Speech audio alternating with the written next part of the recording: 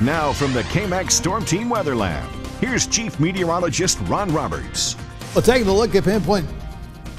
Are you still the Super Doppler? Of course I am. What's it? Hey, Coach. How you doing? It's good to see you. Great to see you. Man, it's been a while. You look great. Well, so do you. Now, I want to ask you something. Does it rain mud in Pullman? No, it does not rain. It rains, but it does not rain mud in Pullman. Oh, and we've had hail in Pullman, but it does not rain mud in Pullman. And I remember that one time I came back from a golf tournament. Yeah. And it looked like snow, but there was 8 inches of hail outside of Fazoli's on Indiana Avenue. How about that? Now that's a true story there. Now you're looking at the radar. We have a cool front coming through today. You're busy. You're here in Lubbock today. What are you doing? I'm going to go ahead and move the map over here a little bit and show the showers moving our way. You're up behind them. Yeah, I'm here doing a book signing at Barnes & Noble. I'll be at Barnes & Noble at 6:30 here pretty quick to sign books. Really, I'll sign anything that somebody wants signed, but my book, Swing Your Sword on My Path into Coaching, and basically how Tech didn't pay me for 2009 and cheated me out of my contract. Mm-hmm. And then Geronimo, the bio on, this is a Geronimo book. Simon & Schuster published it. That's Geronimo right there. He's somebody you don't want to mess with very much. And so Swing Your Sword made it to the New York Times bestseller. And then this one, on the strength of that, got to do Geronimo. How about that? Okay, I'm going to have to do it because I love Swing the Sword. I love that book. Yeah, well, and because we had that stuff in the appendix about, the perpetrators, again, they still haven't paid me for 2009. They won 9 games in 2009. You'd think, haven't won 9 cents. But anyway, so now we're trying to get the records so that we can prove their misdeeds, and that's why they have open records requests, so you can keep an eye on government misbehavior.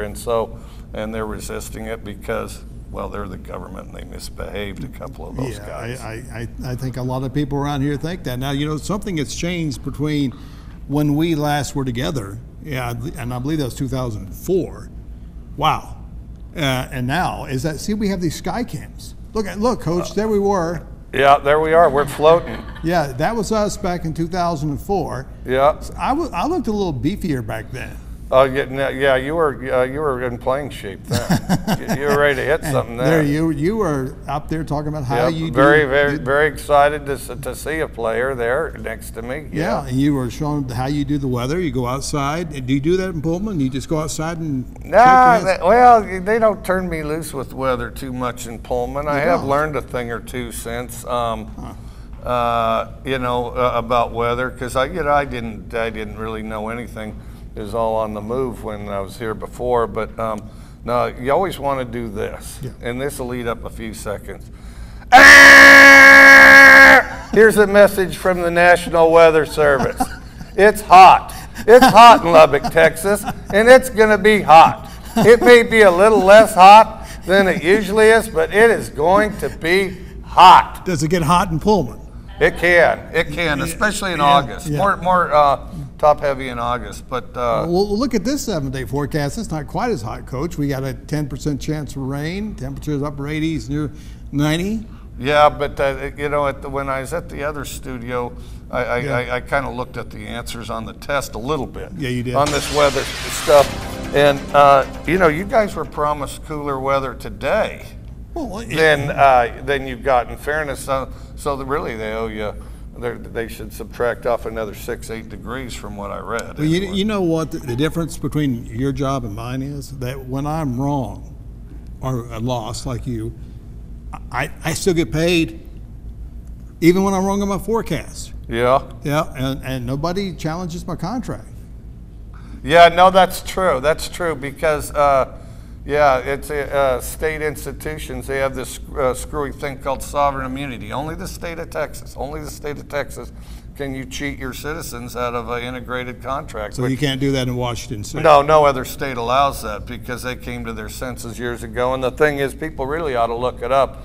It happens to contractors quite a bit too.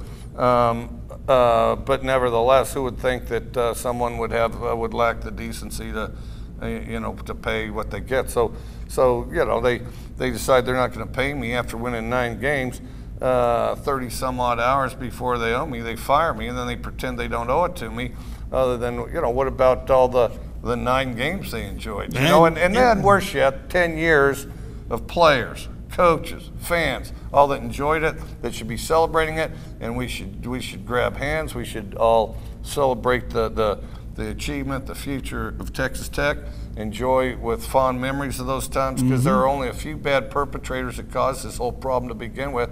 But it all started, I mean, you got to pay your bills, you know, and really any honest person understands that. Well, Coach, I know one thing. Folks miss you out here. We miss how we could be behind in the fourth quarter to Minnesota and beat them in a bowl game, the greatest comeback in history, I believe. Yeah, try not to get behind, but yeah,